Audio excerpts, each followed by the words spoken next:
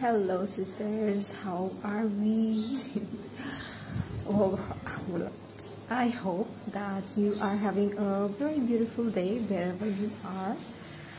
I am once again showing up here impromptu. By the way, let me introduce myself for some of the newbies here. My name is Jonita D'souza, your Feminine Lifestylist and the sacred space holder of this group. And I just finished a coaching session with one of my clients, and I decided to share some of my takings, a pattern that I am noticing recently in some of the women that I'm working with, given the situation of the world. And I am also recognizing that this was one of my patterns in my early days of I would say when I was in the stage of the trauma, the transformation stage. So if you haven't watched that video, please go back and watch and share with me how you are resonating to the 4 stages of becoming a feminine empress. And I described 4 stages. So one of the patterns that I'm hiding from the sun here. So one of the patterns that I noticed today and has been on my mind is a very sneaky way of how we are tricking ourselves to play small.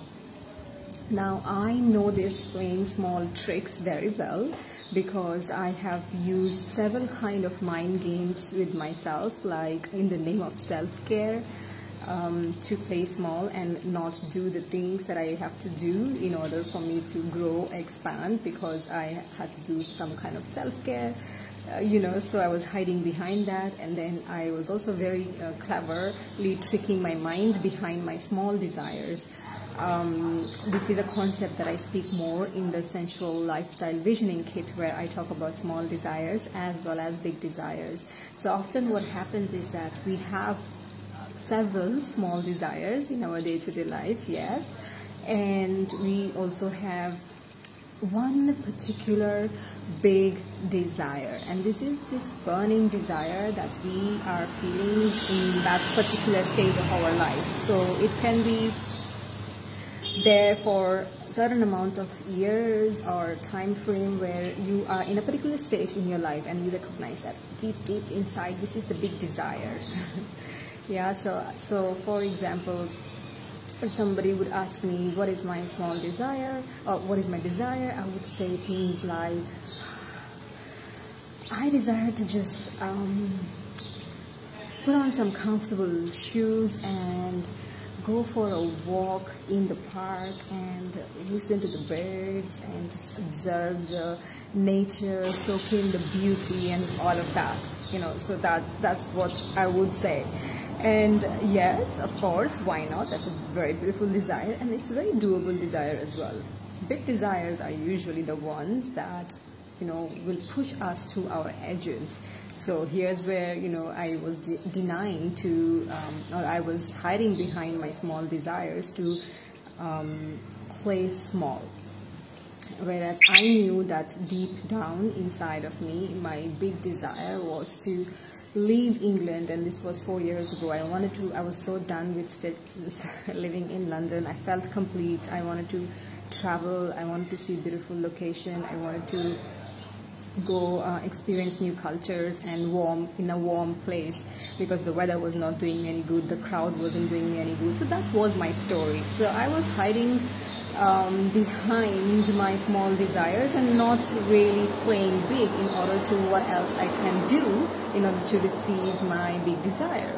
So this is what I am sharing today, is another very, very fine, sneaky, clever ways in which we can fool ourselves into playing small. And this is by gratitude. I know all the good things about gratitude. I know this is the first thing I offer every morning I wake up. As soon as I open my eyes, I am big on gratitude. But what I also know is that how many times we women are capable of hiding behind our gratitude, hiding behind our gratitude in ways where we might be actually settling. So, excuse the background noise here. So, for example, maybe in your relationship something is not going well and you're not really getting along, and you just, deep down you have this desire that, oh my God, I need this change and I need to have this, tough conversation, and that's the deep desire. But what's on the surface you are doing is like, oh, I'm so grateful at least I have this relationship, he's a good person or she's a good person. So that's an example of how we are hiding behind gratitude. Maybe we want to, deep desire is to, get to work out and, feel good in our body, to maintain, to get back strength in our body through some kind of physical exercise, let's say, example. And we don't do it, and we go and hide behind gratitude, saying that at least I'm healthy. So I'm grateful for that, even though I'm not working out, so it's okay, at least I'm healthy.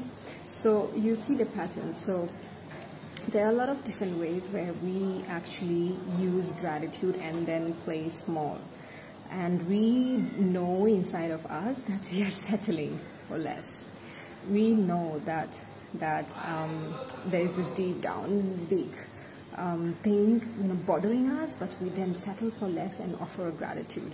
And offering gratitude for something like that is fine. The problem, what I'm saying is, I'm not saying not to offer gratitude. What I'm saying is to stop hiding behind the gratitude. So, since we've been talking about the Feminine Empress and the ways that she creates her beautiful life, here is an opportunity that is available for us, is to really look into our lives where we are hiding behind gratitude. And once again, you as a Feminine Empress, you do not go into this inquiry from a place of, like an FBI agent or a CIA, like trying to investigate, like, oh my God, I'm screwed, I hide behind gratitude, I hide behind this thing, that thing. No. When you catch yourself that you are hiding behind gratitude and playing small, settling for less, step into the co-creatress energy, like I've always been saying since the beginning of our journey with the Feminine Empress. Step into the creatress energy and feel into, so here's where I am tricking myself to play small. What else is possible? What else can I do? So one of the things that we will be learning inside the Feminine Empress codes is 3 big reasons that keeps us women really unfulfilled and in our shell, despite the uncomfortable feeling. Yeah, it's the energy of fear, shame, and guilt. So the shame is, so when we work with the lover essence, we will be diving a lot deeper into the shame element, the shame energy, because that also stops us from playing big, showing up, becoming the gift. And then when we move on to the mother energy, the mother essence, we will be working with the guilt energy, because once again that stops us from showing up, becoming the gift. And then when we move to the warrior energy, we will be working with the fear. Warrior essence, we will be working with the fear energy. Quite a tongue twister, is it? Fear energy, because that stops us from showing up and becoming the gift, fully utilizing ourselves on this planet in our life. So yeah, so let me know if what I shared really resonated with you. And I'm so excited to see quite a few women showing interest and signing up for the Feminine Empress codes. I am so excited because this is going to be true pilgrimage to our Feminine Empress with beautiful sisters. So I am really excited because with you I will grow as well. I know this for sure. Another update, there is a dark moon transmission happening on tomorrow. It's happening on the 7th. We enter the dark moon in Cancer. I will be going live and sharing some messages for your dark feminine that you have to, or you can choose to work with to utilize the upcoming lunar cycle. So that's all I have to share, sisters. I am really curious to hear. Please put in the chat, comment below, and let me know if you resonate to hiding behind this sneaky energy of gratitude and playing small, or if there is anything else, or if there are really other new creative ways that you have created for yourself to play small. All right, big love.